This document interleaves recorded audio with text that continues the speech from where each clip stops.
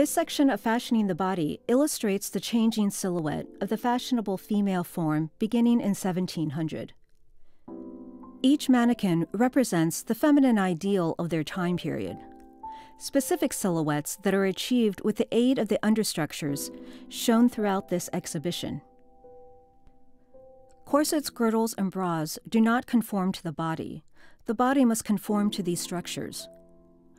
Changing a woman's proportions and posture by thrusting the shoulders, bust, and hips in different, sometimes opposing directions. Women's bodies did not suddenly change from the hourglass silhouette of the 1800s to the slender, androgynous look of the 1920s. Women's bodies stayed the same. It was the change in fashion and corresponding undergarments that would create the new silhouette. As you look at each mannequin, imagine the understructures that were worn and how these devices molded the body by cinching or flattening certain areas, and how this pressure distributed the flesh and changed the wearer's posture.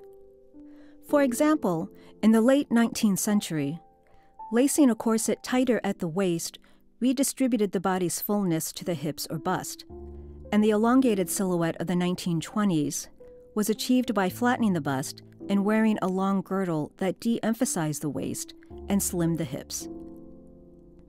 Besides physically transforming the body, understructures can visually change a silhouette as well.